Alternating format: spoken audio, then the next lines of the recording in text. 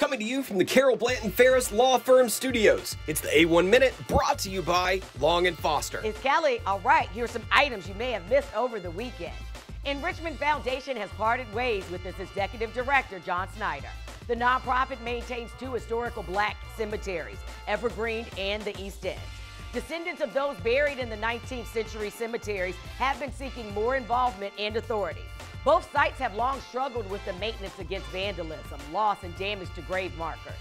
And a life-saving tool was recently celebrated at Chesterfield's Johnston Willis Hospital as staff and patients gathered to mark the 5,000th Gamma Knife radiosurgery.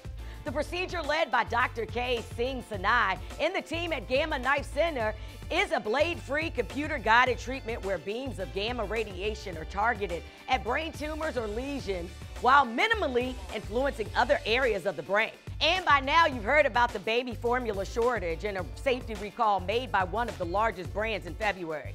If this affects you, there are two Richmond area Facebook groups to look up: RVA Formula Exchange and Surviving the Formula Shortage.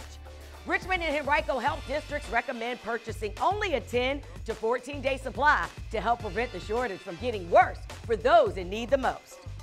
All right, that's it. Make sure you log on to richmond.com to get access to all the e-news. And make sure you bookmark richmond.com/vvn to check out all the things on Virginia Video Network. And follow us on Instagram and Twitter at RTD News and Virginia Video Network. I'll be back tomorrow for another edition of A1 Minute, brought to you by Long & Foster Real Estate.